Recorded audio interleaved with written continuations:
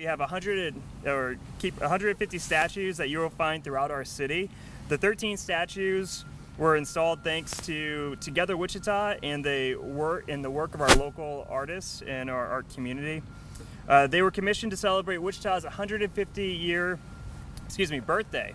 In light of the COVID situation, our celebration plans for the year had to be canceled, but in one small way we can recognize Wichita's 150th year milestone for our community through these statues. The keeper here was designed by Miss Tripoli, who came in and talked about the design, and we had a little bit of a brainstorming, and then she created this beautiful statue behind us. In each district, out of our 6 districts throughout Wichita, each district gets 2, and that they reflect, it was ensure that they reflect the parks where they were placed. As all of the keepers except for one on West Douglas are currently installed, and they are available for public viewing and to be visited.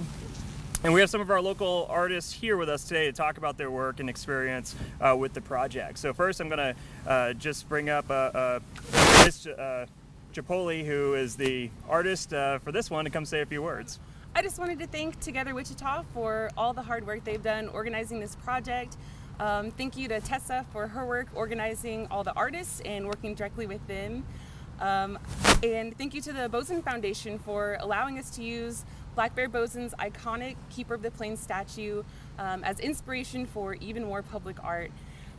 These statues are something I really believe helps our community stay in touch with our history. They give artists a chance to make their mark and get their work out there, make their mark on the city, and I think will just serve as inspiration for even more public art in years to come.